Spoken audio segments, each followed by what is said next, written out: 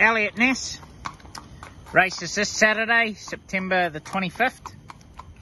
He's in race 10 at 4:30 p.m. Come up with barrier 2, which is always good to draw a low barrier draw when you're running over 1,000 metres. I think he's improved with his first up run. And I think that run, as I've mentioned, post-race, we had that bit of a viral problem, and I did expect him to improve with the run. He looks much fitter coming into this run.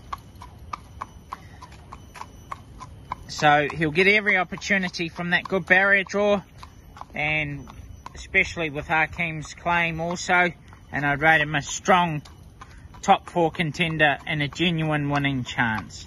Best of luck, Elliot Ness.